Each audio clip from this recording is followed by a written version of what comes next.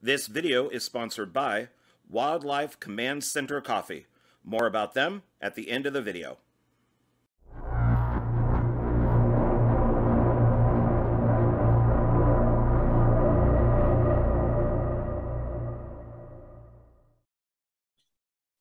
Hey everybody, it's me, John Ward, and I am back with another Dark Park Film Reviews. And today we are going to be taking a look at a collection that I bought. I did buy a second film, which is Wrong Turn, the new Wrong Turn movie.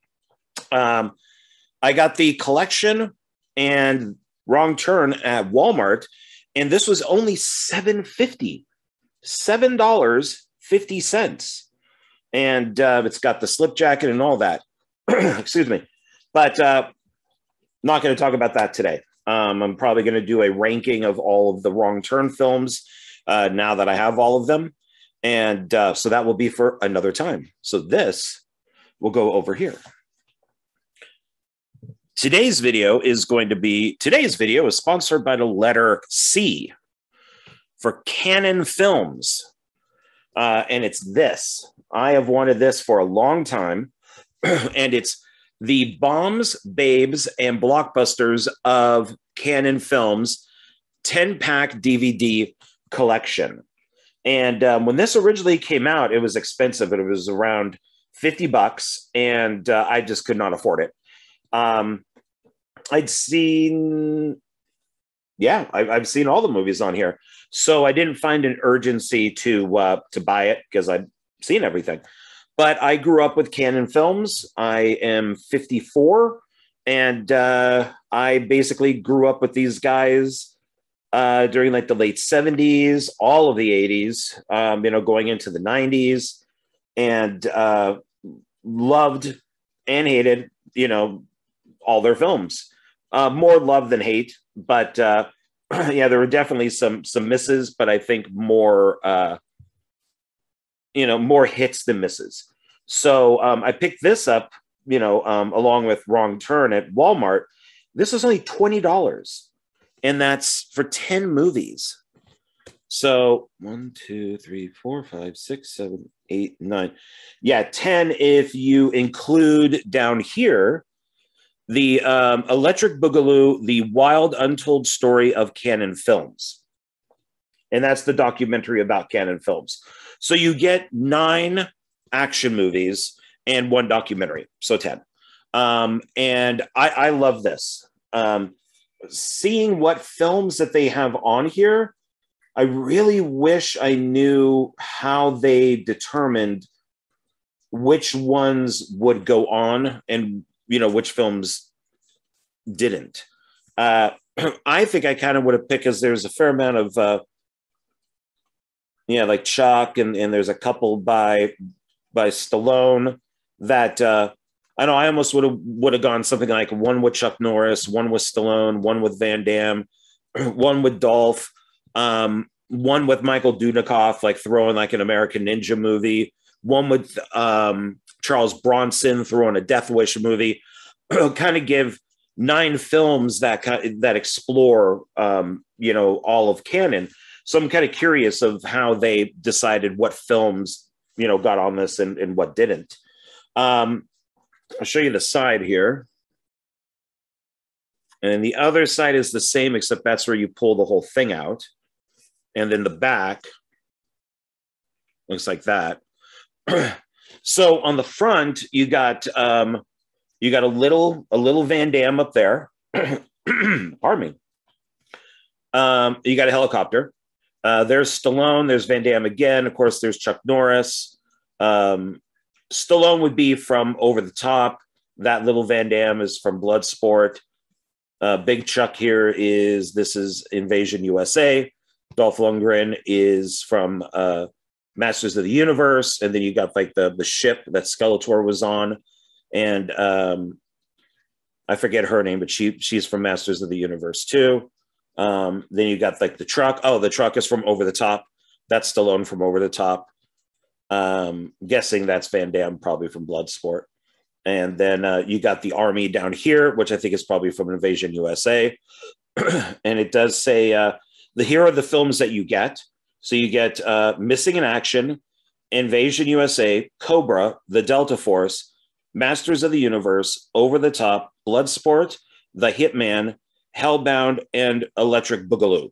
And no, this is not what you're thinking it is. Electric Boogaloo is the documentary. So I'm sorry. I wish it was what you're thinking it is. Then this is the top of it. So let's see. Let's open this thing. So it slides out. Pardon me. Slides out like that. So it just fits right into the box. And it's a nice heavy box. So the DVDs are well protected. So you have it's the front of the box on the right here. There's the side, and then it's got where you open it there. The back gives all the credits. So you're looking at Missing in Action, Invasion USA, Cobra, The Delta Force, Masters of the Universe, Over the Top, Bloodsport, The Hitman, Hellbound, and then Electric Boogaloo. And it gives all the ratings. Let's see. So it's saying here, all films except Over the Top and Masters of the Universe are rated R. Bonus material trailer not rated and may not be closed captioned. So it's saying Over the Top, Masters of the Universe, PG. The Hitman is rated R. And that is for strong gangster violence and language.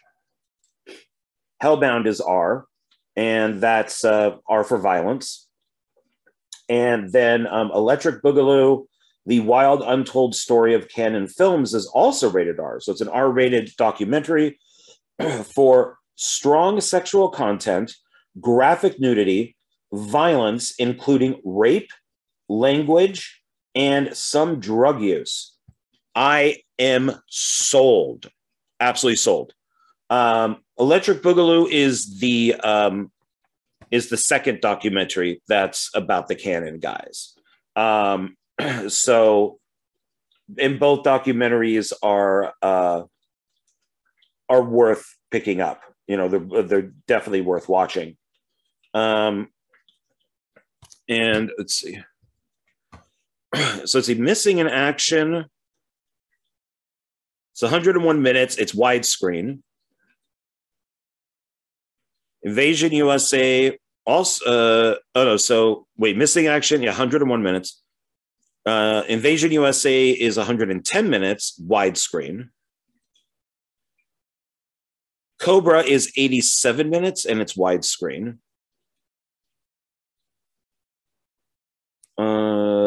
Delta Force is 128 minutes. Oh yeah, that's a long one.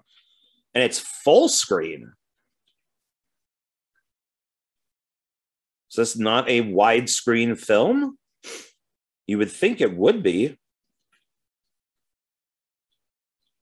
But Golan and Globus shot everything widescreen.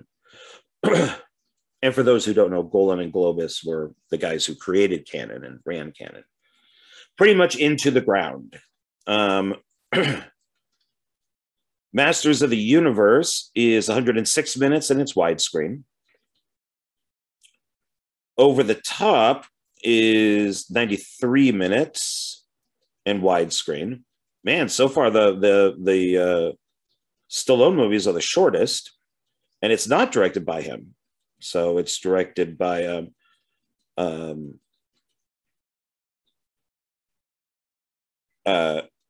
me. It's directed by Golan.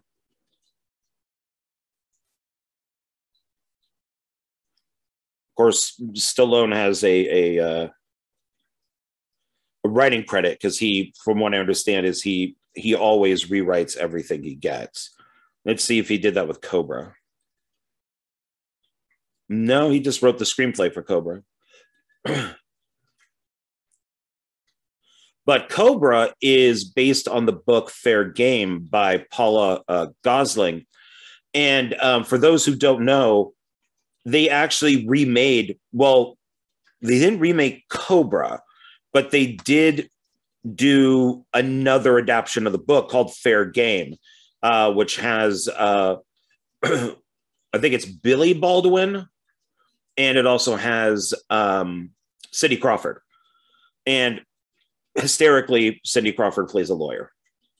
I remember going to the screening of that with a group of friends, and it was like a year or two before the film came out, and we were dying. We were laughing our heads off, and the director tried to get basically Cindy Crawford to be nude every single chance he could, or in a wet shirt or something like that.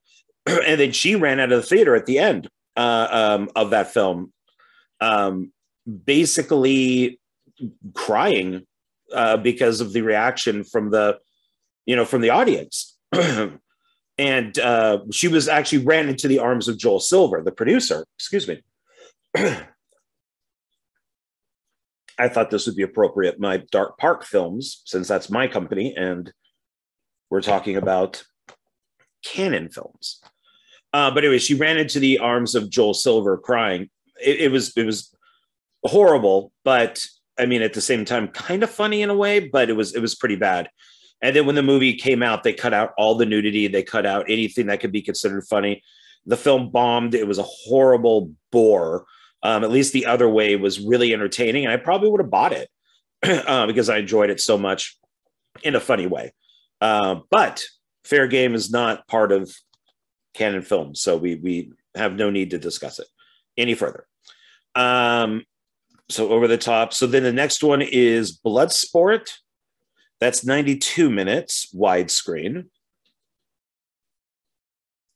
That's one that they need to come out with a box set on is Bloodsport, Kickboxer, all of those. You know, even have one of the later ones here, Kickboxer. They just need to make box sets out of everything. Pardon me. Next is the Hitman. It's 94 minutes. Full screen. It's another full screen movie. And this one is directed by Aaron Norris, Chuck Norris's brother, who was a stuntman turned director. Hellbound, 95 minutes, also full screen. I'm very confused, and directed by Aaron Norris. Electric Boogaloo, the wild, untold story of Canon Films, 106 minutes. Probably could have been longer. You know, a good 2 hours on them would have been great. Widescreen. Oh, and it does say that there's explosive extras, over 25 minutes of deleted scenes, and over 30 minutes of trailers. Well, there you go. I get my 2 hours and more. So, and this is Warner Brothers. This is also Rat Pack, which is Brett Ratner's company. He's gotten some flack these days. But that's his company, Rat Pack. All right, so let's take a look. Well, actually, before we go inside, let's look at the back of the box of this. So it says, big guns, small budgets, larger than life heroes. The iconic movies from Canon Films that made superstars out of Chuck Norris, Sylvester Stallone, Dolph Lundgren, and Jean-Claude Van Damme. I'm going to have to disagree with some of that. Chuck Norris was already a superstar. Stallone was already a superstar. Chuck might have been fading, you know, but and maybe Cannon brought him back. But Stallone has always been a star. But I don't think Dolph was in anything else except for Masters of the Universe. Stallone kind of helped him stay alive. And then Van Damme, yeah, I think his like No Retreat, No Surrender might have been canon. Maybe. I know Cyborg was canon. So yeah, so they kind of started his career. But the first one they have listed here is Mission in Action, 1984. Let's see, American servicemen are being held captive in Vietnam, and it's up to one man to bring them home in this fast-paced action film starring martial arts superstar Chuck Norris.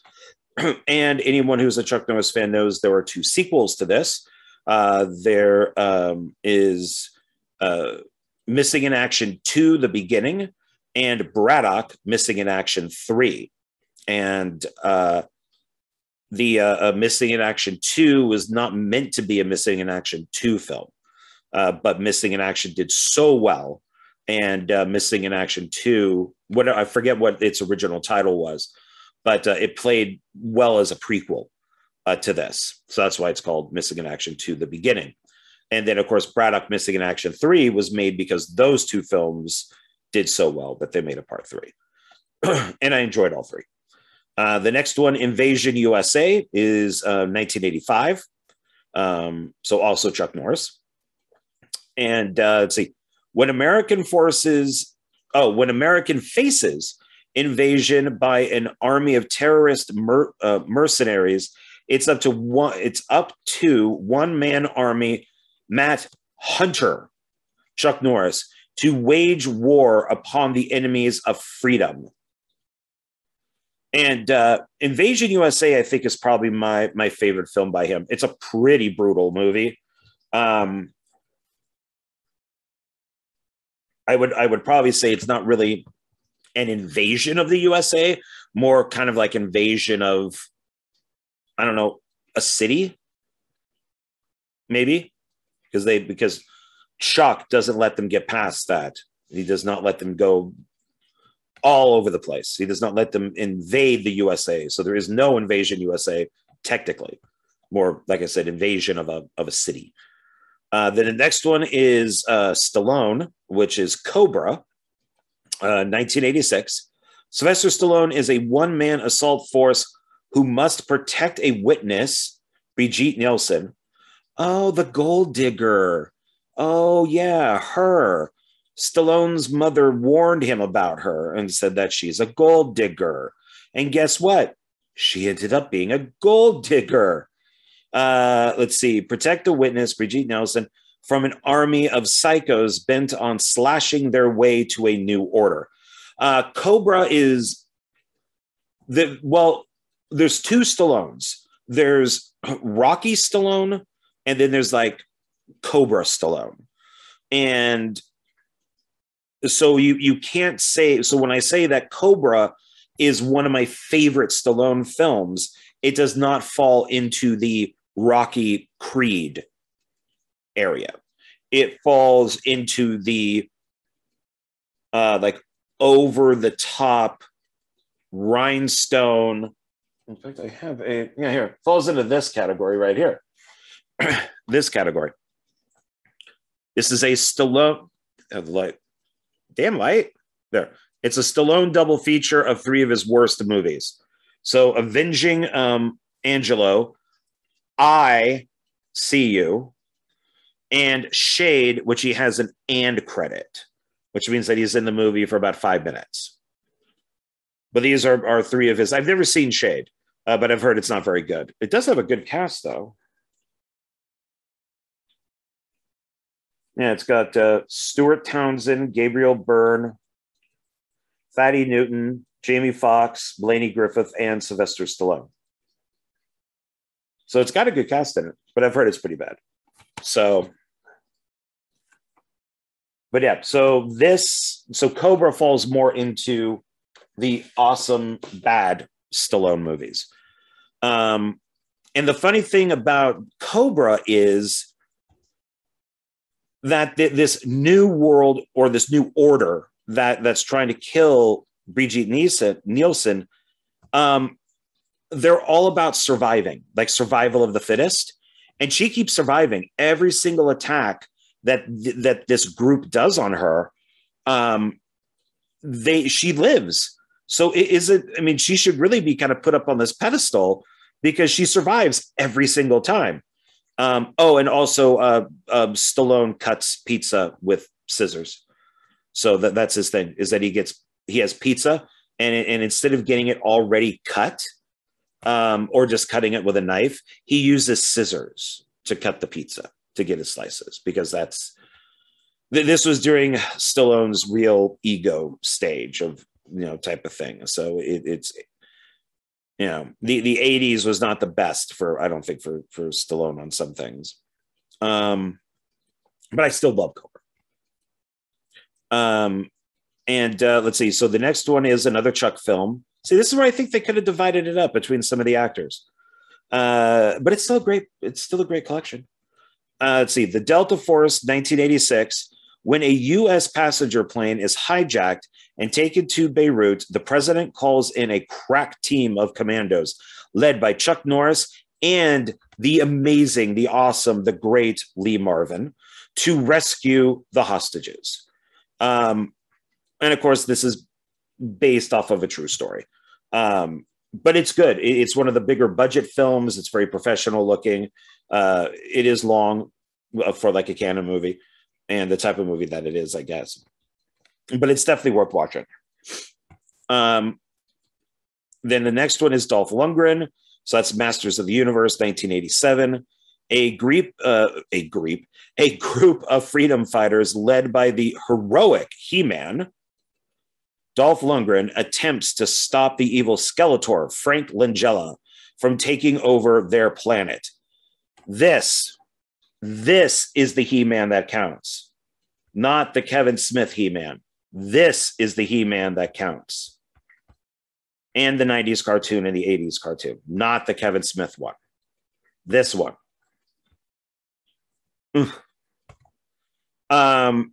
Next one is another Stallone movie, Over the Top, 1987. Stallone stars as a hard luck big rig trucker who tries to rebuild his life by winning a wrestling championship with the love of his son he abandoned years ago. Well, it's arm wrestling. They say wrestling, which makes it sound more like it's like two guys like on a mat. It's arm wrestling. That's his thing, and it's Hawk. He goes by Hawk, and when he has the cap on this way, he's the trucker. But when he turns it around, that's when he's over the top. Over the top. But it's stupid but fun. Next is Van Damme, Bloodsport, 1988.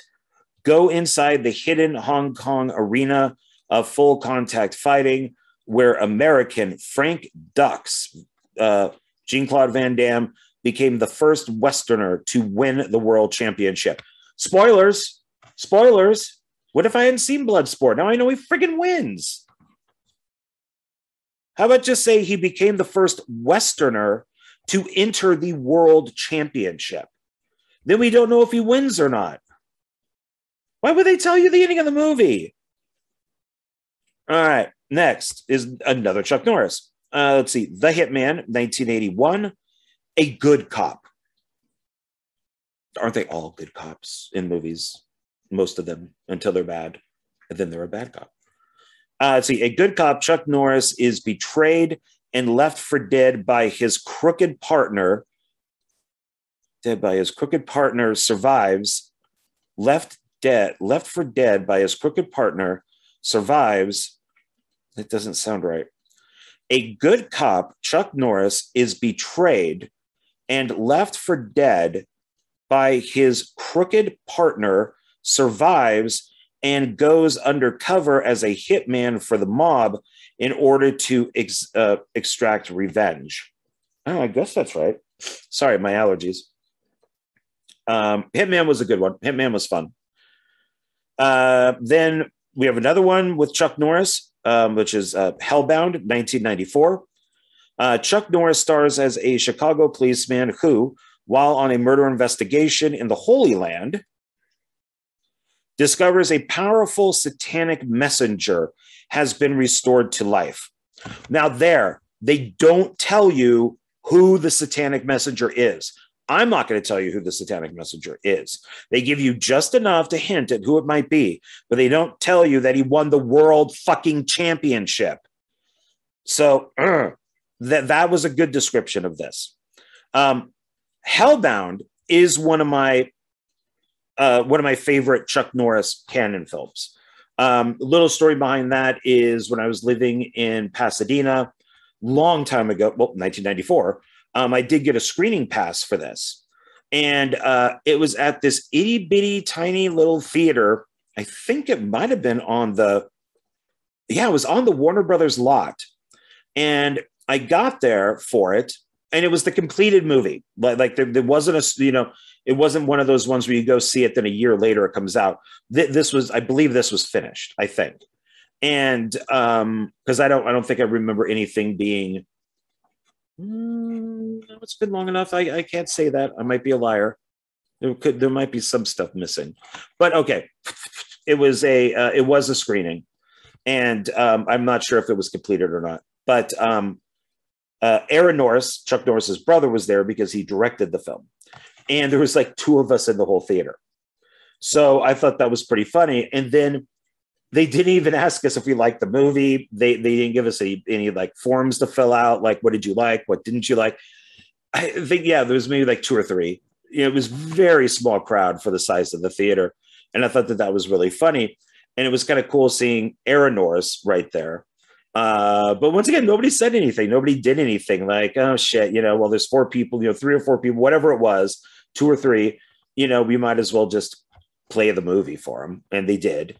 And it's enjoyable. It's fun. And now the added film, the documentary, so also includes Electric Boogaloo, The Wild Untold Story of Cannon Films. This is 2014. From director Mark Hartley comes this cinematic rampage through the hits and misses produced by the movie-obsessed cousins of Cannon Films. Yeah, because they were, Golden Globus were related. Explosive extras, over 25 minutes of deleted scenes, and over 30 minutes of trailers. So that's pretty cool. So that's what that says. So now let's take a look inside.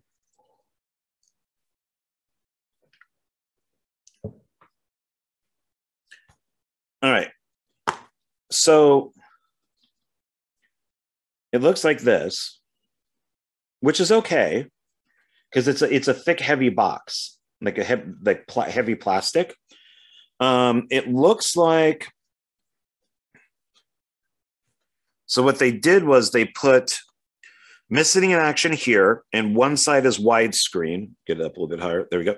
Is widescreen, and then the other side would be full frame, is what I'm guessing. So I have not taken this out yet. Let's see if that's the truth. Oh. No, it's not a double-sided disc. Oh, maybe it is, but it's just not, it just doesn't say it, because here it says standard, which would be there we go, standard, and then widescreen. So I think this side is widescreen, the other side is full frame. Then we have Invasion USA. And what's nice is that each film is on its own disc. So you're not losing any quality. So Invasion USA, Cobra, the Delta Force with the great Lee Marvin,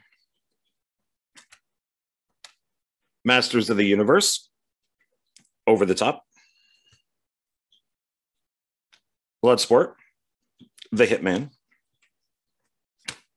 Hellbound, and then Electric Boogaloo is kind of in its own slot over here. So that's not bad. It's pretty solid. And then it just clips shut. Yeah, so that's a pretty solid packaging. So I'm very happy with that. And then we're going to put that, just slide that right back into its box. And I'll show you, because I already own Electric Boogaloo. So this is what the actual packaging and stuff looks like for Electric Boogaloo, for the documentary. I think it's a great documentary, so I definitely wanted to own it. Like I said, because this was just too expensive at the time, but I definitely wanted this. And there's its spine and its back.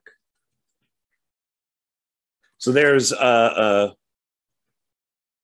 and Globus. They're up here. And then we got like King Solomon's Mines. Try to pick these out. So King Solomon's Mines. See if you can see that there. Okay. Enter the Ninja. Over the Top. Masters of the Universe. Invasion USA.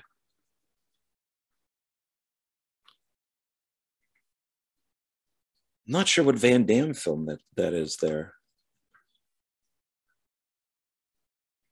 Yeah, I'm not sure what Van Damme film that is. I'm not sure what this one is either. It could be one of the King Solomon's Mines movies, maybe. Yeah, rated R, widescreen presentation, 107 minutes. Yeah, it's got all the same extras as the disc from the set.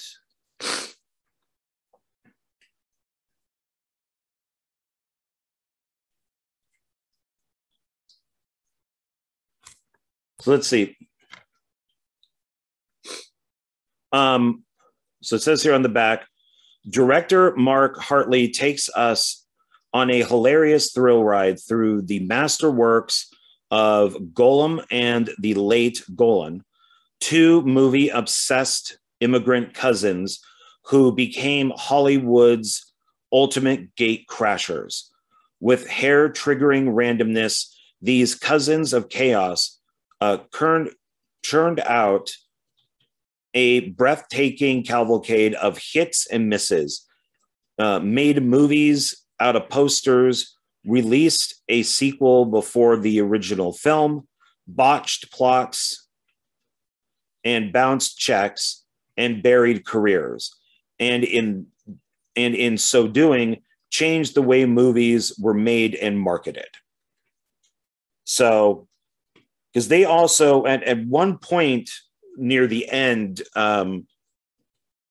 they basically drifted apart, and one of them still, was canon, and then the other one did 21st Century, which was their own, which is why there's two salsa movies that came out like way back when. One was just called The Forbidden Dance, and then the other one was called Salsa the Movie, because they were basically, if one of them was doing a salsa movie, the other one was going to do a salsa movie.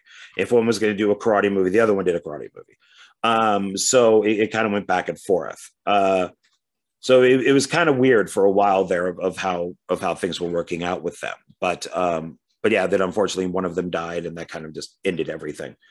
But yeah, that's the actual. Oh, let's look inside. Hate this. Disc is boring. I mean, they could have put a picture here, Superman or Chuck Norris or Stallone or something. Even the brother, the cousins could have been right here. But boring. So, but I know I've said it before. I know it's environmentally friendly. I just don't like my stuff getting damaged. So yeah. So that is it for these. There you go. So if you have a chance, definitely pick this up. $20 at Walmart. Not a bad deal at all for 10 movies. Not bad. So I couldn't pass it up. Could not pass it up. I didn't even have $20 to spare, and I still picked it up. I said, "Oh, I want that."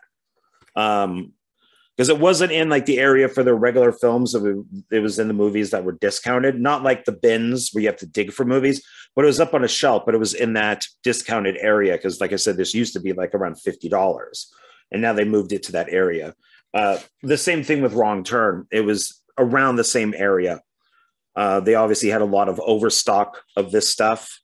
And so now they're selling it for really cheap. So definitely go check out Walmart when you can. See if you got these, especially if you're interested. It's a good greatest hits in a way, or like a good starter kit. Like if you're curious about canon films, this is a good way to start. Because like I said, there's still Missing in Action 2 through 3. They only made one Invasion USA. They only did one Cobra. Delta Force, there's 3 of them. And then Chuck's son is in part 3. Masters of the Universe, they only did one, but Cyborg is actually technically a sequel to this because Albert Pune used the script. He rewrote the script for Masters of the Universe 2, and that became Cyborg. Over the Top, there's only one, but of course, if you like Stallone doing this type of stuff, like the arm wrestling and all that, then watch Rocky. Bloodsport, I think there's at least 3 or 4 of those. Hitman, there's only one. Hellbound, there's only one. And then there's 2 documentaries. So I could be wrong. Let me see here. Canon Films documentary. So they list, let's see, the Electric Boogaloo. The Go-Go Boys. That's it. So it's called the Go-Go Boys. See if I get the full. How did you become a filmmaker? This is the trailer for it. The Go-Go Boys, the inside story of Canon Films from 2014. Both are worth watching. And just clicking on that trailer, it pops up here. Marvelous Videos is really good on YouTube for this type of stuff. If you're interested in a channel that looks at a collection, like they would look at, all the John Carpenter films, or they would look at all, I don't know, Dolph Lundgren's movies, or they look at, like a certain mummy collection, something like that. Werewolf films, that they did one on The Howling, but they looked at all the Howling movies. These guys are really good for that type of stuff. And this one here is 9 Forgotten Movie Gems by Canon Films. So, and that's right underneath the trailer for the Go-Go Boys. So yeah, so that's it. That's about it. So I hope you like this. I hope Christmas is coming up. You can go pick this up for Christmas. That'd be a good gift, I think, for teenagers, adults, and older adults might like it, like myself, especially the ones who lived through the Canon era. Also maybe check out their stuff from 21st Century, because there was some interesting films in there too. So yeah, so that's it. So I hope that you enjoyed this video, and I will see you on the next one. All right, bye.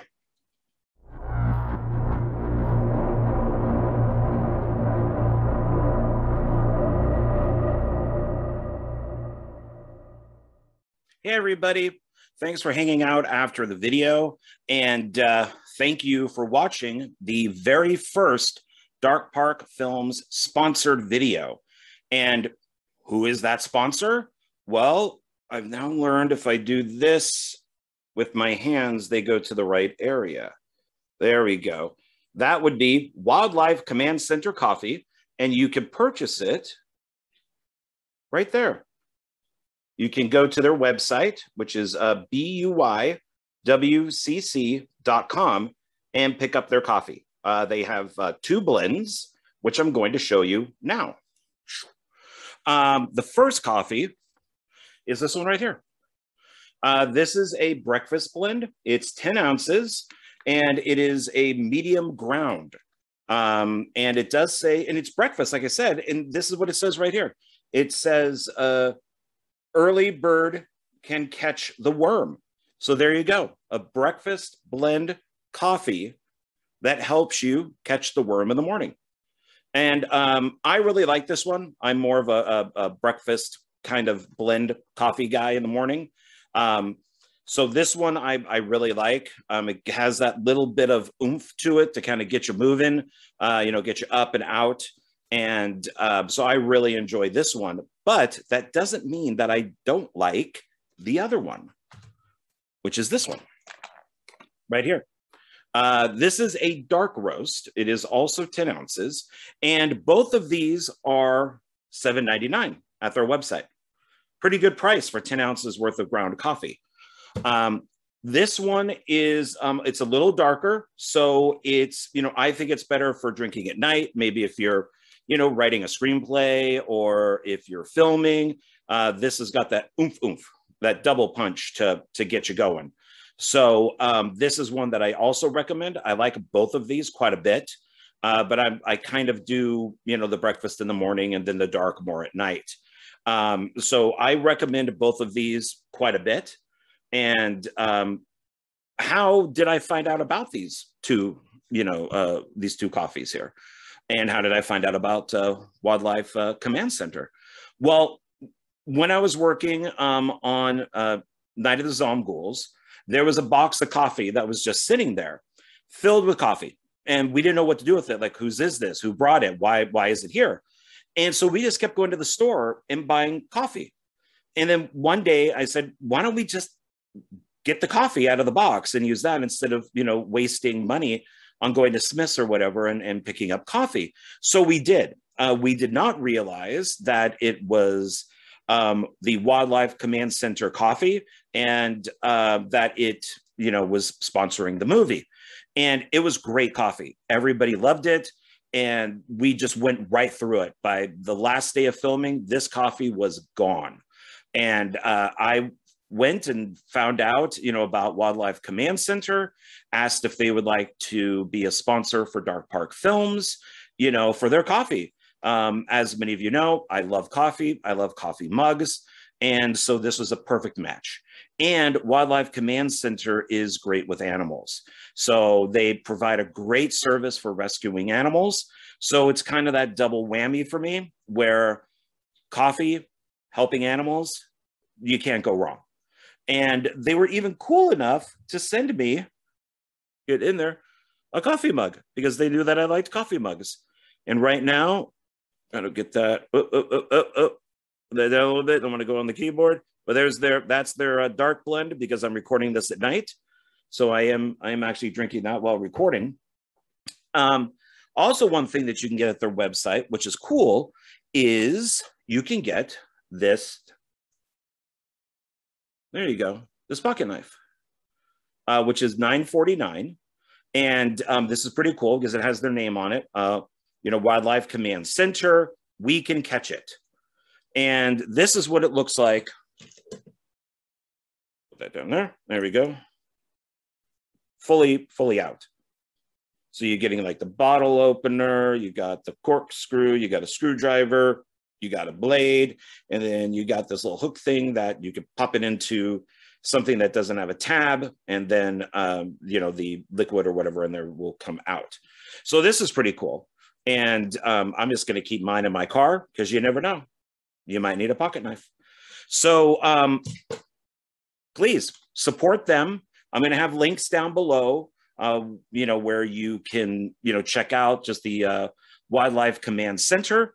I'll also have a link for Wildlife Command Center coffee. And it will basically be for both these guys right here. And please support them. I support them. I think what they do is pretty awesome.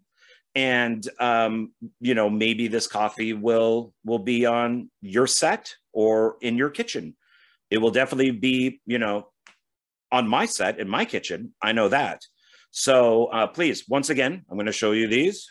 Please go to their website and pick up their coffee and make it part of your day or night, depending on which one you like. So that'll be about it. I really appreciate it. Thanks for hanging out with me. And yeah, so thank you. And once again, please support my channel. Please support the Wildlife Command Center. And I will catch you later. Bye.